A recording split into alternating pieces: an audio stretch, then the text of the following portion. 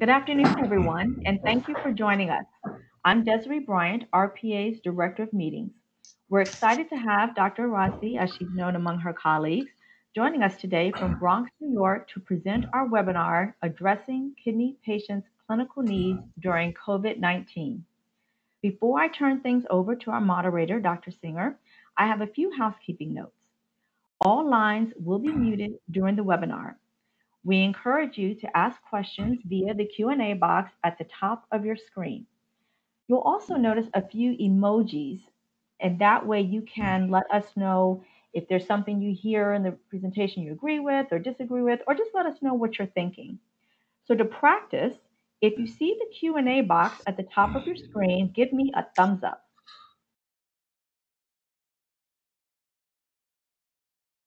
Excellent. Great. So remember, please put your questions in the Q&A box at the top of your screen and not to use the chat box, because if you put them in the chat box, they may not be captured or answered during the Q&A. This webinar is a CME webinar. After the webinar, you will receive instructions emailed to you on how to claim your credit. You will also receive a link immediately after this webinar to an evaluation. Please take a moment to complete it. It will help us plan future webinars. And finally, this webinar is being recorded and will be located on the RPA website in the education section and in the RPA e-learning portal. And if you haven't visited RPA's e-learning portal, please do so. There's a lot of great content there. Thank you for your attention. And now Dr. Singer will join us to introduce our presenter. Dr. Singer? Thank you, Desiree. Dr. Arasi Gnanasekaran graduated from Madras Medical College. She is the Nephrology Division Chief and Medical Director of the Hemodialysis Unit at Lincoln Medical Center in the Bronx, New York City. She is also an Associate Professor of Clinical Medicine at Weill Medical College of Cornell University, New York. She is a Fellow of the American College of Physicians and the American Society of Nephrology. She has received numerous honors and awards for her work in nephrology. Dr. Arasi has been on the front lines caring for patients with COVID-19 in one of the hardest hit areas in the United States. We are excited to have her here to share with us her experience and what she has learned, in the hopes that something you hear today will help you in your practice as you care for patients during this pandemic. Please welcome Dr. Arasi. Thank you, Dr. Singer. Good morning and good afternoon, depending on where you are. Once again, I would like to thank Dr. Singer for inviting me to share our experiences. I would like to thank Dr. John Wagner, also Chair of Nephrology Council at Health and Hospital, for making this event to happen. Desiree, I would like to thank you for coordinating the event. Soon after the declaration of the pandemic, New York City became the epicenter, and more than 50% of cases from New York literally are coming from New York City in relation to both infections as well as the death. New York City has 5 boroughs. As is depicted here, in all categories, Bronx is the one outnumbering in reference to infection rate, hospitalization rate, as well as the death rate. COVID-19 has been disproportionately affecting, even among the minority, Latinos and African Americans are hard hit, again in all of those categories. Mode of transmission, briefly talk about primary mode being droplet and contact either by direct or indirect means. In the beginning of the pandemic, asymptomatic route of transmission was not contemplated. However, now all the studies are proven a significant number, as high as 40 to 45% of infections can be transmitted from the asymptomatic individuals. It affects multiple systems, not just kidney alone. So pulmonary was the primary culprit in the beginning. We are all prepared. But something we never thought of were the kidneys. And cardiac involvement is also quite significant. No system is spared, as you can see from the slide. In terms of the kidneys, AKI is the most common complication encountered, primarily in the setting of critically ill patients from ARDS and septic shock. Other than that, some glomerular involvement has been noted, proteinuria and hematuria being the most common presentation. However, rapid worsening of the kidney functions with collapsing glomerulopathy and even crescentic glomerulonephritis has been described. And especially renal transplant rejection, even in our hospitals, even though we don't perform the transplant, we did receive quite a few admissions, unfortunately needing dialysis. Other disorders, especially outcome in the future, should be known the magnitude, relentlessly progressing to ESRD. Hyperkalemia is more prevalent in COVID compared to the general renal population, and sodium disorders, including hypernatremia and hyponatremia, but most commonly hypernatremia in the ventilator setting. The challenges as nephrologists we face primarily in three areas: in the clinic, in the outpatient dialysis unit, and from the inpatient consultation service. SHAPE-UP is the acronym we used in 2006. I published this, just an easy way of remembering, for the comprehensive care of the CKD management addressing all components. Telemedicine versus telehealth. Telemedicine refers specifically to the clinical services, while telehealth refers to both clinical and non-clinical services. It dates back to the first half of the 20th century.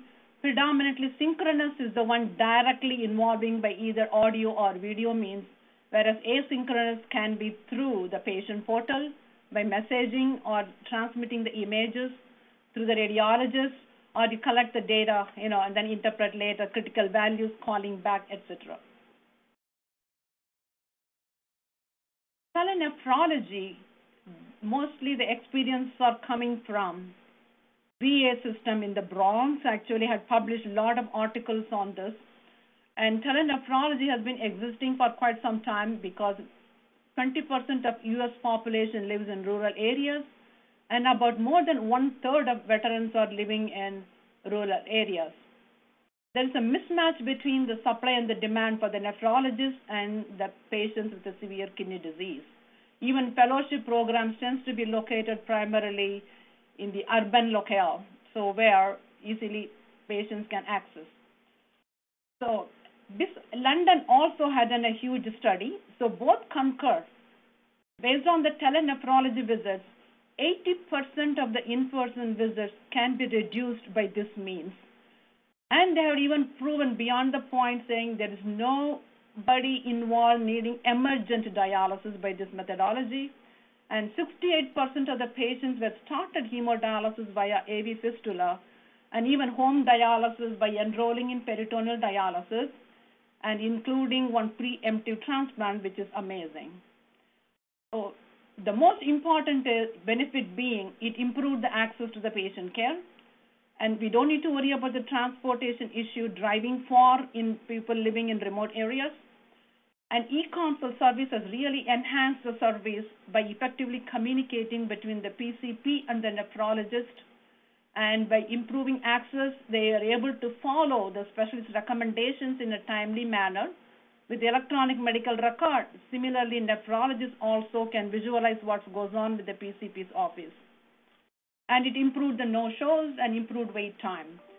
And is a primary mode in managing for home dialysis, including even in the inpatient during the COVID.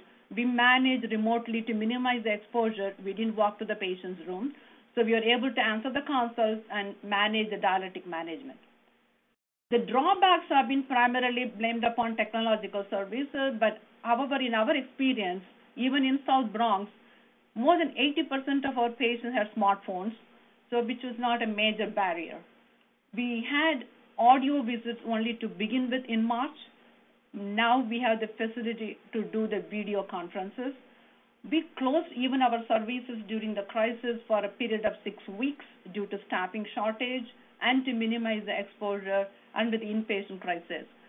During this period, we managed primarily through electronic communication, e-consults, And involving the nurses, we notify them for critical lab values, and management from the patients needing prescriptions we manage electronically.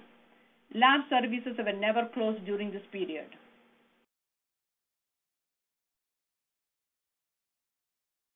So the poll now, telehealth improves access for healthcare. Is it true or false?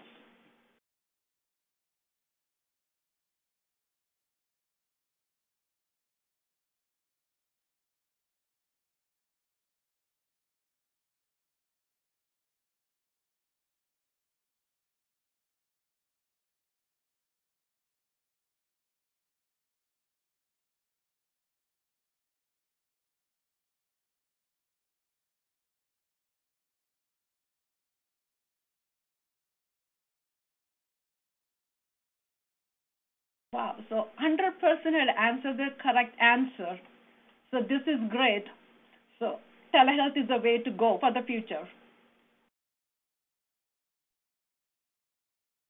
Hyperkalemia, briefly to touch upon, we know that CKD and ESRD patients are more vulnerable, and in the hospitalization setup, it has been described anywhere from 1 to 10%, and with the COVID population, 5% had encountered this problem. Main problems besides the CKD and ESRD are heart failure. Studies have been done in this group, and of course diabetic. These are the two categories utilize the ACE inhibitors and ARBs, which is well known to be causing hyperkalemia. Hyperkalemia increases morbidity and mortality and is a significant economic burden. This is not surprising with the linearly correlating with the level of the CKD stage and GFR. Besides the traditional dietary management, newly we have to focus on with the metabolic acidosis being focused in CKD, sodium bicarbonate will be helpful to some extent. Similarly, in the volume expanded state, loop diuretics will be helpful. In terms of sodium polystyrene sulfonate, the longest existing hyperkalemia management mode, properly not done in the terms of prospective or randomized trial for a chronic hyperkalemia management. One should keep in mind about the risk of colonic necrosis. We should be aware of that. So in 2015, FDA approved patiromer. Again, none of these new novel drugs, including sodium zirconium cyclosilicate, are intended for acute hyperkalemia management. However, in conjunction with the therapy, we can initiate to remove the potassium load from the body. Patiromer onset of action is about 7 hours, and sodium zirconium cyclosilicate within about an hour. And most recently in April, it has been approved for even chronic hemodialysis patients. One note from here is the dose has to be given only on non-dialysis days. Moving on to anemia, ever since the guidelines for initiation and stopping the ESA in a CKD population with a cutoff of hemoglobin being 10, the utilization of the ESA has gone down drastically. However, iron has playing a role. Rather than the oral iron, parenteral should be reserved obviously for people who are having low transferrin saturation and or low ferritin. We utilize our infusion center to manage, which helps to improve the hemoglobin. And we educate the patients about the black box warning. We distribute the brochures in the appropriate language, let the patients make the decision. And during the COVID-19, we didn't encounter much of a problem as the labs were never closed. We are able to monitor and send the prescriptions.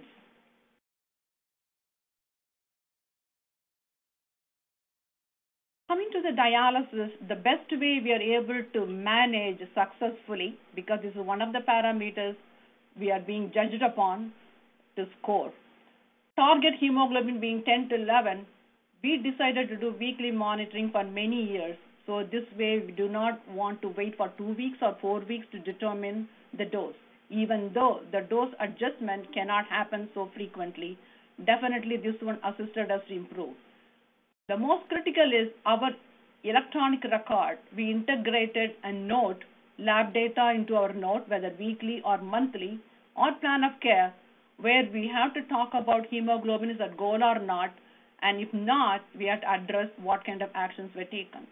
So with that way, there is no lag of time in implementing either starting or adjusting the dose for ESA and for iron. And we addressed also in the QI meeting, and holding parameters of the EMR allows the nurses to manage based on this.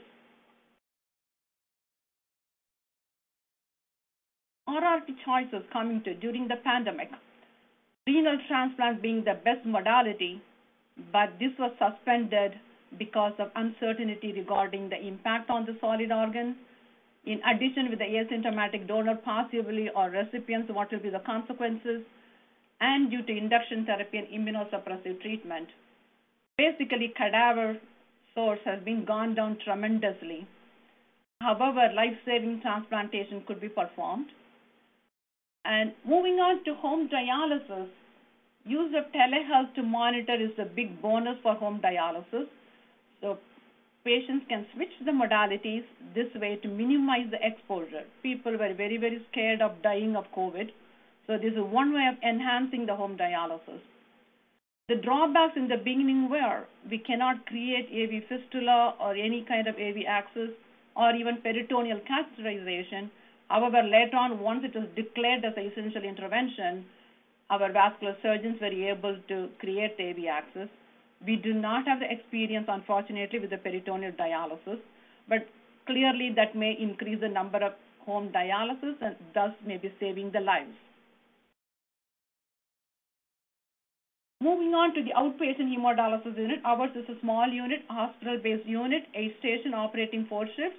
It's serving 100% minority population, primarily RN-driven, and the most important is they cross-cover inpatient and outpatient on a daily basis, not a fixed rotation for a month or so, not dedicated staff. And we do not have any Hep B patient, but we did have, from the beginning, in case of anticipation, we had a single isolation room which we never utilized for hepatitis B. Screening question as usual. The most important is we educated staff primarily through the huddles. Patients were educated by posting the posters or distributing the brochures. Being a hospital-based unit, we had a command center which was activated. Any issues, we communicate to them so the issues could be resolved promptly. First, in the investigation, we put them in a single isolation room with a closed door, which has its own bathroom as well. However, in the anticipation, in case more than one PUI, we plan to dedicate some stations at the end of the unit for cohorting purposes. But keep in mind, no cohorting of PUI and positive cases together, and visitors were prohibited. Novel way we thought about when we encountered quite a few positive patients coming, how to manage. Adjacent to our unit is a 3-bedded acute unit with a separate door entry. We converted that for the positive patients. So with the 3-bed, we put them on. With the different shifts, we operate them. And positive patients are not allowed in the regular waiting area. Due to the separate door entrance, they have the privilege of entering directly. And we also adjusted our dialysis schedule either twice a week with increased treatment time or 3 times a week with a decreased hemodialysis time. But we chose the patients carefully based on the performance of KTV and their pattern of interdialytic weight gain and tendency for hyperkalemia. In addition, we transferred also quite a few COVID patients, positive as well as negative, to dialysis facilities in the community due to our severe shortage of the nursing staff. And nephrologists also, 3 out of the 4 nephrologists got affected by COVID, so which even exaggerated the problem. We implemented some expanded infection control measures. This is very important, individual transportation. No group transportation is allowed, primarily by the means of taxi and selected cases like ambulance. And we started screening asymptomatic patients, which was not recommended then. However, we decided to perform on all the patients to find out how we can contain based on the results. And we expanded the PPE coverage. Again, this is not mandated, all our nursing staff were concerned from the beginning just utilizing surgical masks. So they were using N95 with a face shield and disposable gowns. But what we expanded were disposable caps, disposable scrubs, leg coverings, and booties. That really on their own, our staff did a great job in adhering to this. We also decided there are two strategies to discontinue isolation, symptom-based or test-based. We chose the best way of doing is test-based strategy. And at least 24 hours apart, we had to perform 2 nasopharyngeal swabs. And both were negative, then we discontinued the isolation. Until then, they continued to receive the dialysis in the acute area. And patients who were transferred upon return, we mandated them to undergo the same type of screening before we enroll them into our unit back. And most importantly, the COVID-negative patients whom we transferred outside, we wanted them to undergo at least a single testing to exclude any newly occurred infection since they left our unit.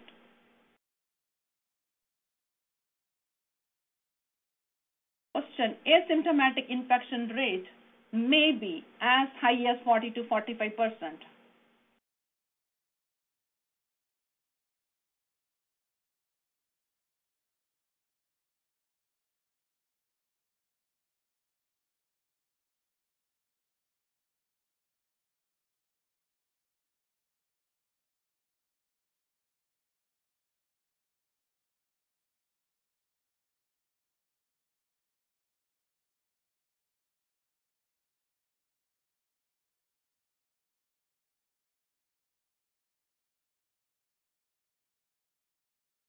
Thank you, audience. 92% got it right. I just want to make sure the asymptomatic was not contemplated in the beginning of the pandemic, but definitely it plays a role now. So we should be aware of this. Our outcomes, we had a prevalence rate of 42.6% determined by both the nasopharyngeal swab as well as the antibody testing we offer to all of our patients.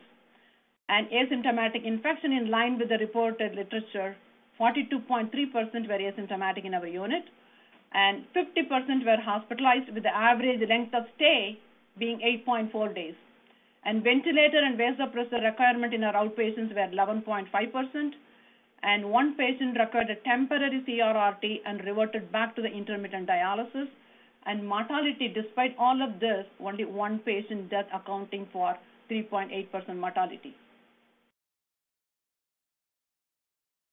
With a study done with a zero prevalence study, including healthcare providers, we did it in May. Our hospital got an IRB approval to do the study on 500 healthcare workers, and part of them is based on our dialysis staff also. New York City offered to all healthcare providers to undergo the test. Our prevalence rate based on that, zero prevalence, is 18.8%, and symptomatic infection in most of them, 5 individuals. Out of the total 6 healthcare providers in our center, 5 of them were symptomatic and 3 of them were physicians, us. And surprisingly and remarkably, none of the RNs who spent 3 hours minimum at bedside on one-on-one basis spent their time, because we didn't have the video monitoring and the doors were such that no glass doors, is very remarkable. And one RN came down with asymptomatic, just detected by the antibody testing. And our dialysis technicians used to take the machines into the patient's room, set it up, and bring it back. None of them were infected either. Moving on to AKI incidents. In U.S., in the beginning, based on Seattle, 19% in the ICU setting. However, in our neighborhood, it ranged in New York from 36.6 to 56.9% overall. But in the ICU setting, not surprisingly, it even higher, 61 to as high as 76%. This study was published recently from Montefiore, which is also located in Bronx. They compared during the COVID period between COVID positive and COVID negative patients' AKI pattern. As you can see from here, overall incidence, AKI stage 3, need for RRT, needing ICU admissions, and in-hospital death way higher than the negative patients. And renal recovery is far less compared to the COVID-negative patients. This is Lincoln Hospital experience. This is the overall incidence. This is by the stages. As you can see, this is a mirror image of what's happening here, predominantly coming from AKI stage 3 in terms of positivity rate, especially on the ventilator. And when you have the combination of the AKI and ventilator, the mortality clearly close to 80%, and overall is 80%, especially with ARDS. 65% of the ventilator patients with AKI had ARDS.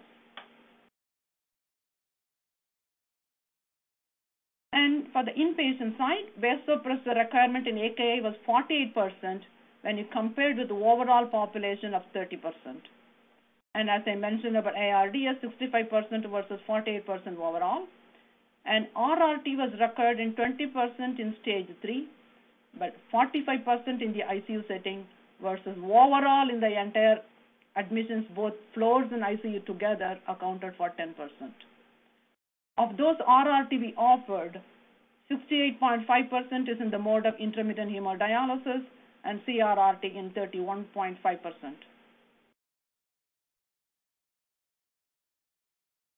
Poll now. AKI increases mortality many-fold. True or false?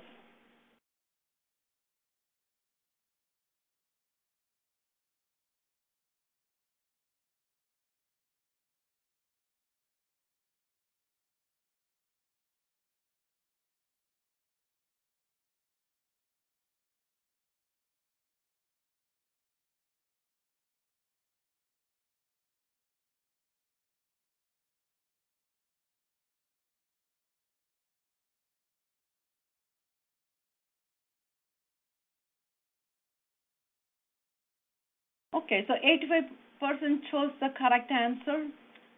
Even non-COVID, AKI increases mortality. However, in COVID-19 patients, clearly it multiplies the mortality.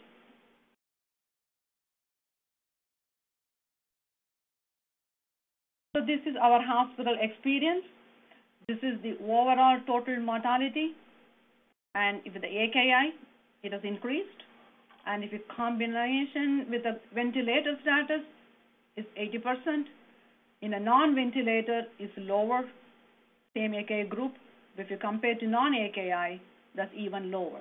So clearly, the mortality is increased in the AKI group. So what are the RRT options we chose?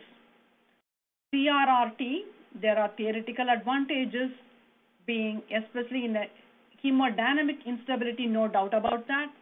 However, based on the diffusion model, convection, or a combination mode, but mostly talked about is removal of the inflammatory cytokines, which play a significant role in COVID-19. Even pre-COVID, preferred modality for ARDS and sepsis. Of course, implementation depends on the individual hospital with the facility to do so and the manpower and the capable of the ICU nurses to do it. China study recently had shown that compared to CRRT versus non-CRRT group, the mortality has decreased in CRRT. However, other literature supports equivalent performance with other than CRRT, primarily SLED, sustained low efficiency dialysis, have shown equivalent outcomes, which is not a major burden to the staff with a prolonged treatment, but not around the clock 24 hours. And CRRT minimizes the nursing staff exposure compared to the intermittent hemodialysis. During the pandemic, normal practices may not be able to be applied, so the dialysis flow rate and the dose need to be reduced, but the treatment time need to be reduced.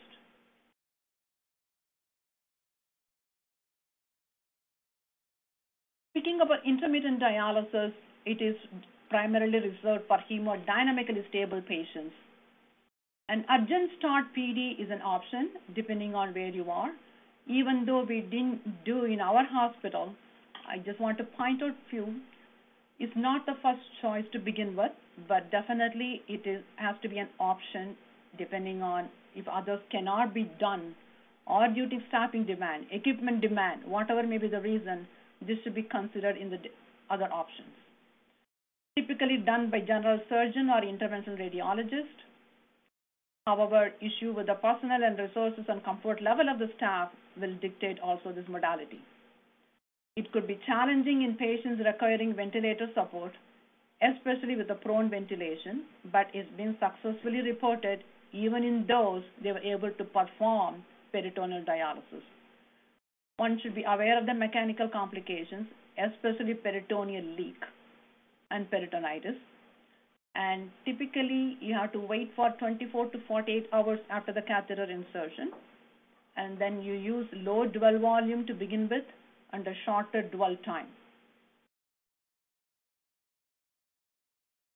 Moving on to PERT, prolonged intermittent renal replacement therapy is the primary mode during the pandemic to be utilized. It can be used when this is not possible, and it's definitely a hybrid treatment modality. We can run for 6 to 10 hours intermittently. And as we spoke about the SLED, it could be performed on a regular machines. You don't need to be looking for a special equipment for CRRT. And we can use the same dialyzer, high flux dialysis with a low blood flow rate and a dialysis flow rate. In addition, one RN can do more than one patient in the ICU setting by splitting. And the recommended dose, we already addressed it by decrease the treatment dose. Top modality I want to briefly talk about. If equipment availability is not an issue, a person with a significant volume overload can be managed round the clock with SCUF because this does not utilize any of the supplies you needed for the dialysate, etc. So if somebody has, which we have come across, like 40, 50 pounds on board, we ran continuously SCUF with the intermittent if we need to switch it into the modality to manage the fluid overload. In ARD, setting especially is critical. And I want to mention about Tableau machine. This is something new, and few centers already started using them.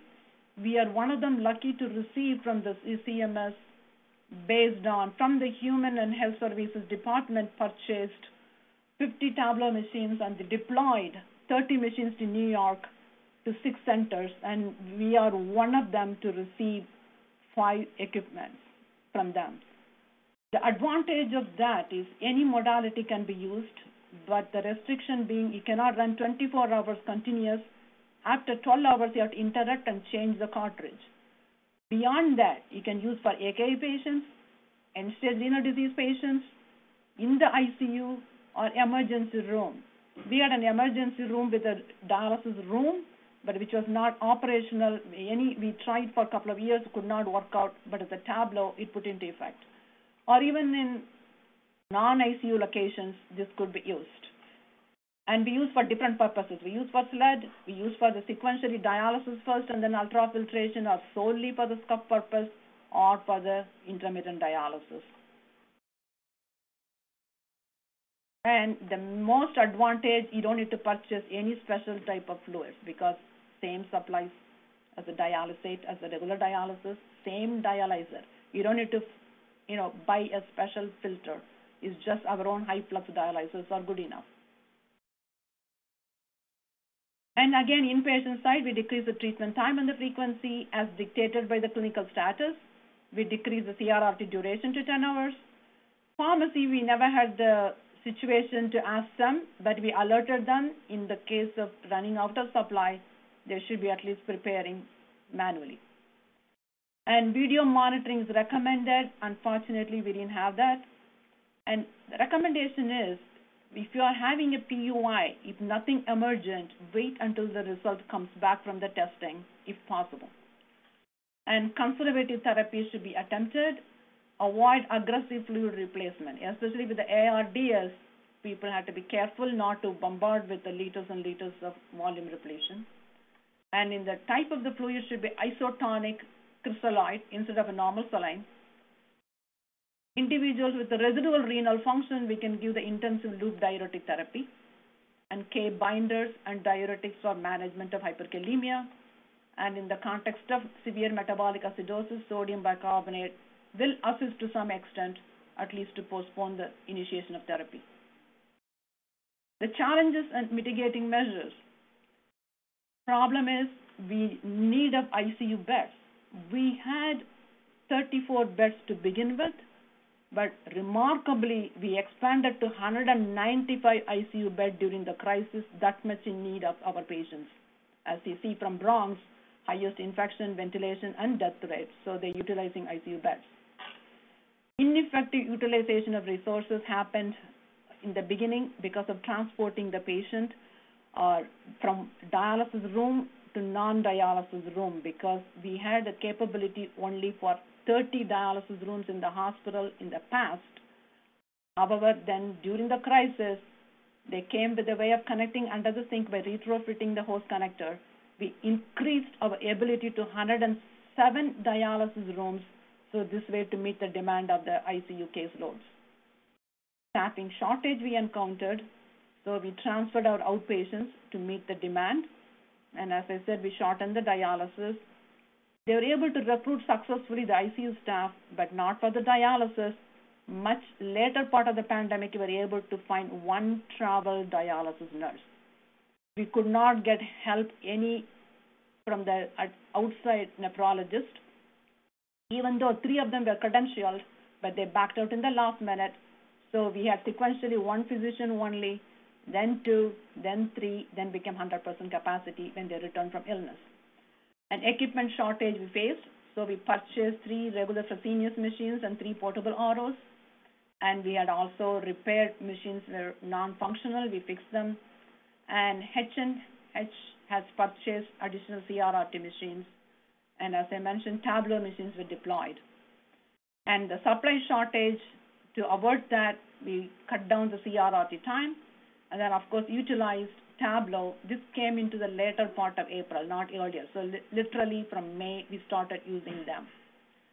One thing we ran out, which is really important in the AKI setting, we ran out of the temporary dialysis catheters, but our staff were very creative. The residents, surgical residents, thought about putting the tunneled catheter, PermaCath, as a non-tunneled, which worked fine in our patients. So we found a way to solve the issue.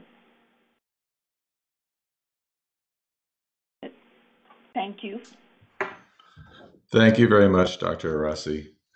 That was a very thorough presentation, and it's really incredible what challenges that you faced and what innovations you implemented to try and overcome that. We're now going to open it up to questions. So far, there is only one question, but I'm sure we'll have some more. The first question is from Dr. Cheng, and it's, how often do you screen asymptomatic patients and asymptomatic staff? Okay. At this moment, we did only once to begin with, and not after, except for the staffing, we only did as a part of the study. Only for the patients we did the screening. Our suggestion would be similar to nursing home setting where they encounter the breakout. We prefer weekly, but we are not implemented. We just did once.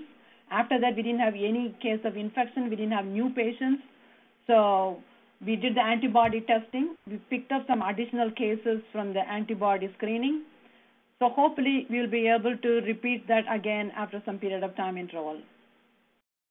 Great. I encourage the audience to submit their questions through the Q&A tab. I have a few questions. One is, you mentioned management of hyperkalemia, and I know that in our experience and those of others, in an effort to try and either avoid or delay dialysis, many nephrologists have been using the novel potassium binders Veltassa and Lokelma. I just wanted to find out, in your experience, had you seen a significant increase in the use of those binders? Did you use one preferentially over the other? And was there any issue in terms of access or cost of the binders for the patients? Okay. Unfortunately, neither Veltassa nor Lokelma available in our formulary, but patients we utilize outside pharmacy. We have been sending for, Patiromer, so which was helpful compared to case rate, our main concern is about colonic necrosis. And moreover, randomized and prospective studies were done on both these novel agents. We have been trying to get sodium zirconium, cyclosilicate, meaning for the dialysis patients. We don't have an overwhelming number of difficult to control potassium in the dialysis population. However, few are existing. Since recently it got approved, we have been requesting the hospital to get into the formulary. But our sister facilities, sharing their experiences, they have a positive experience by utilizing those novel medications. Okay. Another question has to do with removing patients from isolation. And so I know that you use 2 nasopharyngeal swabs that are negative at least 24 hours apart. I have patients at Fresenius and DaVita clinics. I know for a fact that Fresenius has pretty much the same policy. And when I've discussed this with my infectious disease colleagues, at least this is what happens on the inpatient setting. When a patient is now 10 days past their first SARS-CoV-2 positive test, they're taken off isolation on the inpatient side. Has there been any discussion about using a time-based way of removing them from isolation, or are you still using 2 negative NP swabs 24 hours apart? We followed the CDC guidelines, and we did discuss with our infectious disease also. As per CDC, they offer either strategy, symptom or test-based. We prefer test-based is the best way of objectively proving it. So we followed that. Problem is, when we transferred our patients temporarily, we took them back in a month. We wanted to make sure before re-enrolling that tests have to be done and have to be negative before we enroll them back. So that's why we said minimum 24, but the interval could be longer, ideally speaking, if even 48 hours or more, but the minimum should be more than 24. Most of them on average got it done within the same week, 2 tests, 2 to 3 days. They depending on, they go to the center where they have to be tested, then we accepted them.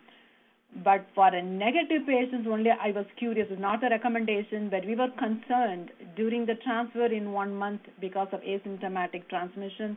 We wanted to screen our patients before we took them back. All of them were screened before we transferred them out. So when we are taking them back, we wanted to recheck them in case if asymptomatic infection had occurred, then we were prepared to dialyze them in a different area, not blindly, involving, mixing with the rest of the pool. In the inpatient side, depending on, because most of them were on the ventilator setting, and in the floor patients or the one prior to discharge, I think they were all not our patients, belonging to the, other dialysis centers in the community. I don't think as a routine, maybe it is up to the center. I'm not aware, but some of them were repeated, definitely for placement purposes. Not all were able to go home. Even if they had to go to a shelter or a nursing home or subacute rehab center, all of them were retested before they were transferred to the pool. So they were all retested. Okay. The other interest, somebody else mentioned the same question, so I just wanted to make sure that that got addressed. But there's another issue which I find interesting is how were you able to arrange individual transportation? So this has been an issue, I think, for many of us, that we have patients who come from either skilled nursing facilities or extended care facilities, nursing homes, and we've had many of those facilities have significant outbreaks of COVID-19. And I personally have had 4 patients.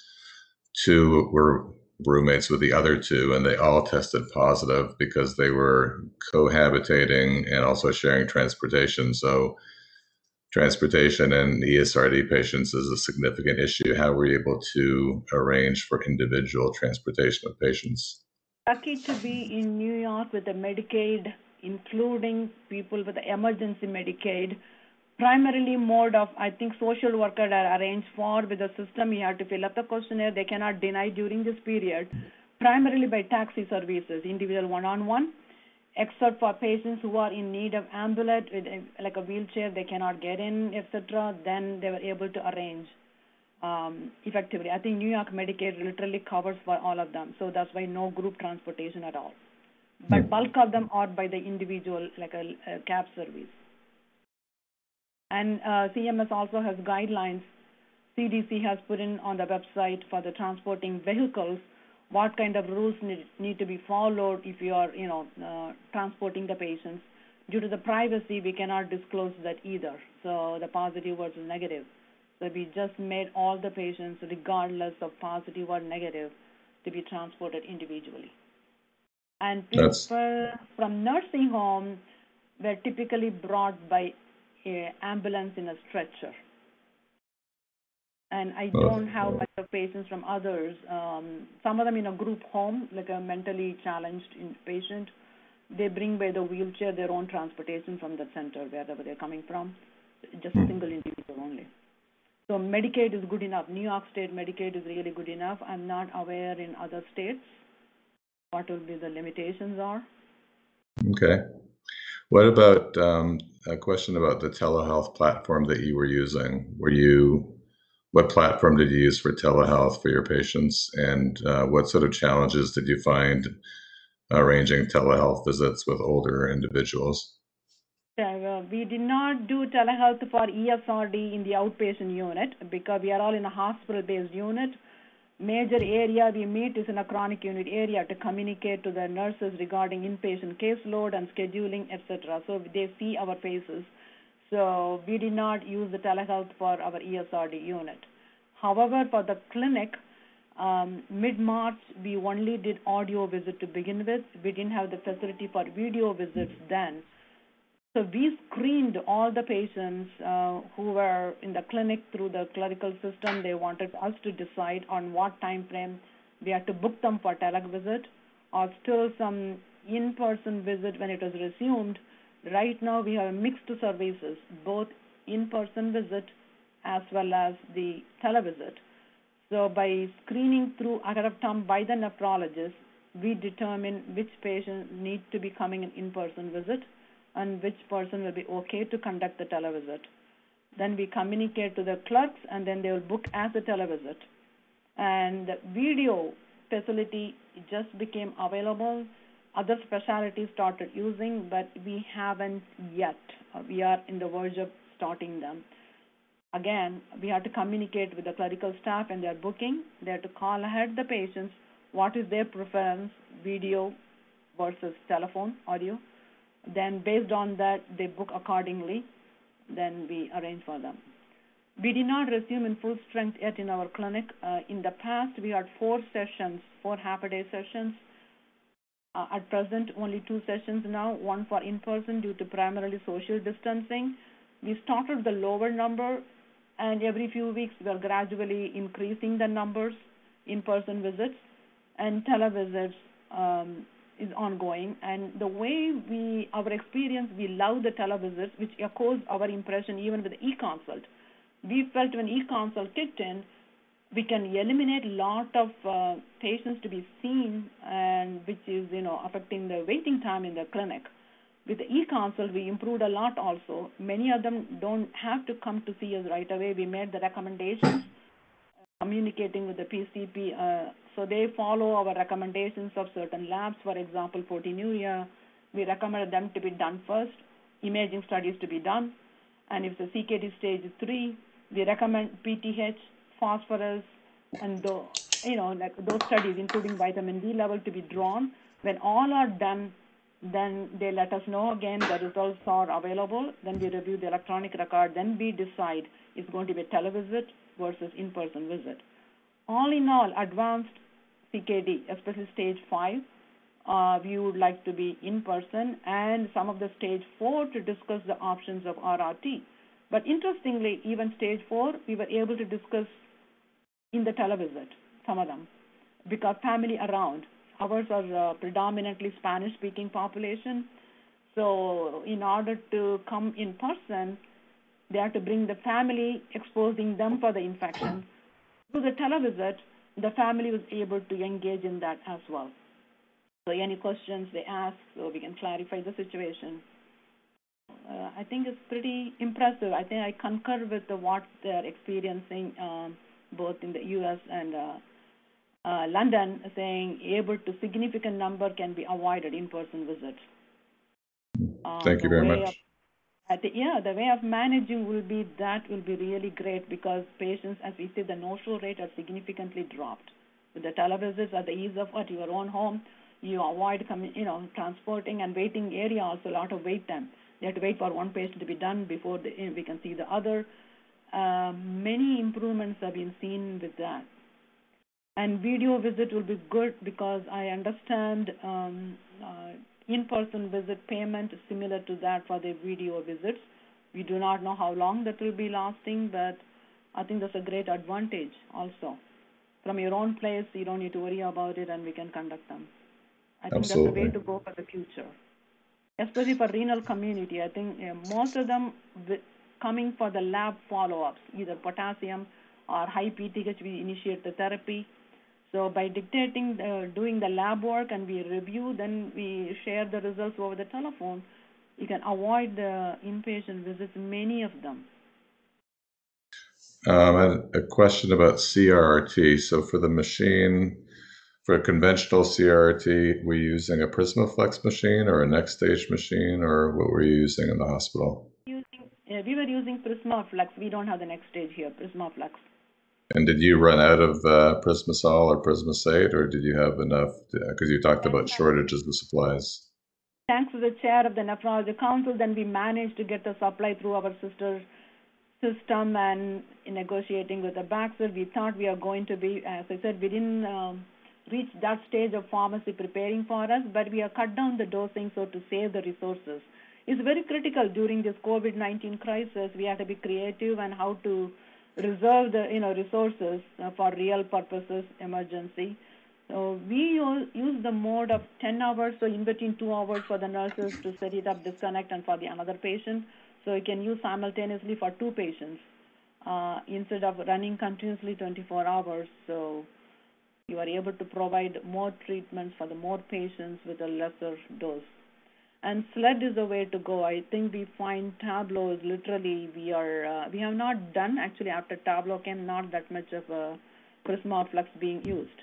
Because Tableau is so convenient, and our ICU nurses, surprisingly, they were doing SLED. They did during this crisis. Now we found it useful.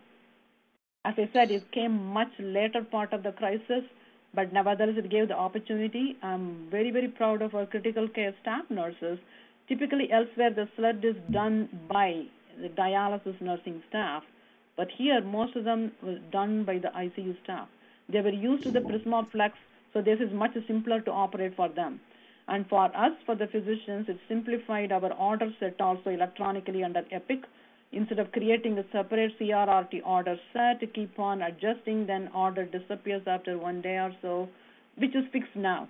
But rather same dialysis order, I don't need to go through special procedure. So same dialyzer, the dialysate, same order, I don't have to worry about anything else.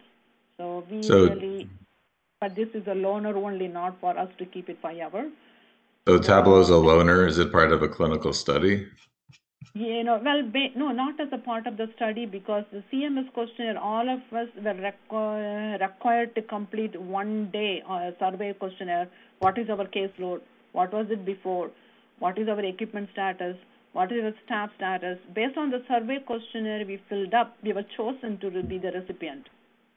So in New York, they deployed 30 machines, and 6 centers, 5 machines each got them. So we took some time to do the training. Our major problem was in water supply with the high sediment. So when the machines arrived, when they set it up, we found out the filters are clogging so quickly.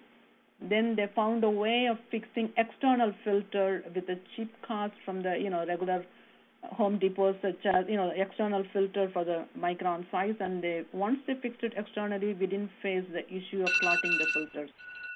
Just the water quality being a high sediment was the biggest issue. But now it has been going for the whole week without any, interruption. Very good. But we don't know when we are to return. Approximately 6 months. That's where they told us. That will be coming to end of October. We don't know the situation. It is expensive, but cost saving in the long run. Tremendously. CRRT is very, very expensive, and with this Tableau, using the same dialyzer and supplies like a IHD. So tremendous saving over the period of time. And then Oh, locale. We don't need a portable RO with a Tableau. So that is another biggest advantage. Nurses loved it. You don't need to wheel two bulky machines to the bedside. It's a much lighter weight to move around, and it has a built-in screen giving stepwise instructions what to do. And so well, we elected as a physicians also. We really love Tableau, but it's expensive, the cost, but which will pay in the long run. And I thought for the acute part, at least, it's very convenient to move around the equipment. As I said, we always have a bulk of cases showing up in the emergency room. When ICU beds were full, we got to do the dialysis in ED itself. So it became a boon for that purpose also. So well, you don't we'll need be to depend on excited. We'll portable be auto and any locale. And with the creation, the novel way, as I said, 107 rooms, so we can take anywhere we want, including even with the portable system for seniors. Also, we can wheel them. But as I said, this is just a simpler technology with just a single machine, just move around. Easy. excellent.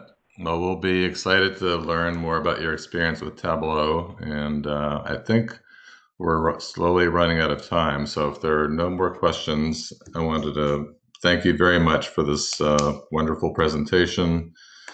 Good luck with, I guess, what's happening with COVID, since it's not going away anytime soon. We hope no And second wave comes. Right now, we're extremely quiet. After right, the aftermath damage, like after the storm was over, it's been extremely quiet. We didn't have any new cases in our unit. As I said, everything ended in mid-April. After that, we don't have any new positive cases in our dialysis unit. So no, that's a good news. Hopefully, there will not be a second wave, but we all met and we have a surge plan in place. That's what we have to do. In bottom line is we have to choose wisely the patients for the modality, and we have to conserve our resources and be creative to be absolutely. successful. The 3 C's are important. Right. Well, thank you very much, Dr. Rossi, and thank you to everybody who was on the webinar this afternoon, and have a great weekend and be safe. Okay. You too. Thank you for having me once again. Oh, thank you both. Definitely, thank you. Oh, thank you, Dr. Rossi. I just wanted to also thank you personally. Thank you, Dr. Singer. Thank you, everyone who joined us today. Funding for this educational activity was provided by AstraZeneca. So again, if you have not had a chance to visit the RPA website, please do that. There's great content on there, information and updates on nephrology. So be safe, everyone. Stay well and have a great weekend. Bye for now. You too. Thank you. Bye-bye.